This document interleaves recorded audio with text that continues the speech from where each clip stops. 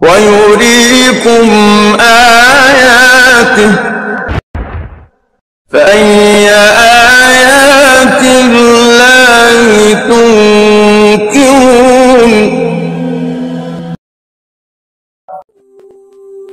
Very important point that we've raised right at the beginning.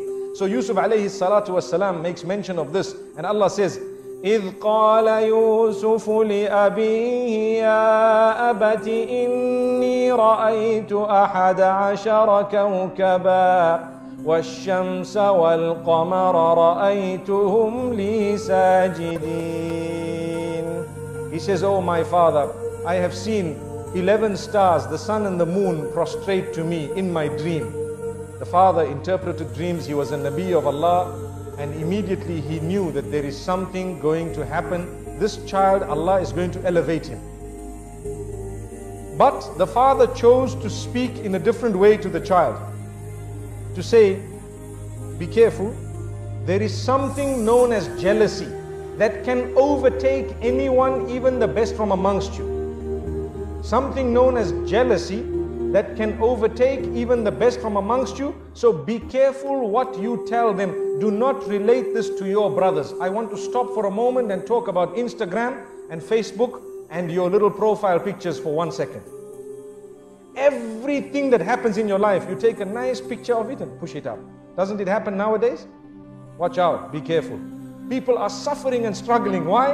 Al-aynu haqq. You need to know this. The evil eye is the truth. The hadith says, you are inviting people to have the evil eye on you. Look what I ate. Wallahi, I've seen people's profiles. Every meal, they change the picture. Why? Because I had turkey. Wow. Did you have turkey? They say, I had this lasagna. And you need to know how to pronounce it as well, and how to spell it as well. And I had this and that, and this is the juice I had, and the drink I had, and this is where I went, and this is the hotel I stayed in, and this is how beautiful this was, this is the dress I bought, and this, every single thing. And every while, you dress your child and the picture is up, and you dress another child and the picture is up. Wallahi, there is a lesson. Go back to Surah Yusuf. There are 2 times that we learn a lesson in this surah in this regard.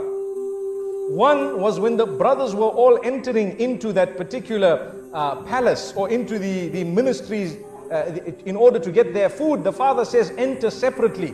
And one of the reasons mentioned in the books of tafsir is so that the people's eye does not catch you all and does not affect you with the evil eye. That was one of the lessons that we learned. And here as well, the father says, لا تقصص رؤياك على إخوتك. Do not relate this dream to your brothers. Do not relate it to your brothers. Why? Because they may plot against you. Out of what? It is clear, out of jealousy.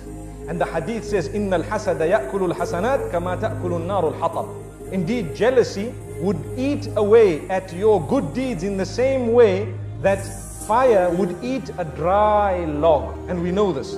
So my brothers and sisters, think for a moment before you upload your pictures and before you actually put your food and everything else.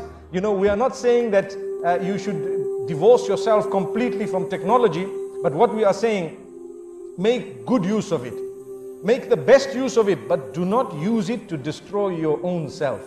You can tell genuine people sometimes some goodness you've been in, but it does not have to be everything. Because let me be honest, you send 1, 2, 3, 10 pictures, and some people who see it are wishing for it all their lives, working towards it, and you have it with so much ease. Do you think they will be able to digest it? There will come a stage in their lives when they start feeling something towards you. Look at this person, they have heaven on earth, and they don't know the problems you have in this dunya. Why don't we put up well, I'm not encouraging it, but I'm saying, imagine if we were to put up profiles about the bad things that happened in our lives all the time. We would be living in gloom and doom. But man is such by nature. He wants a good picture of himself out. He wants a good picture, everyone. We want a good image. So there's no harm in portraying that good image, but It does not need to be the finer details of your life. Leave that between you and your loved ones and those who shared it. And sometimes if you really want, perhaps once in a while, you may want to share it with a selected few. May Allah subhanahu wa ta'ala grant us a powerful and a beautiful lesson. Look, we're speaking about Surah Yusuf, and we started speaking about beautiful things, and we said be careful who you share it with.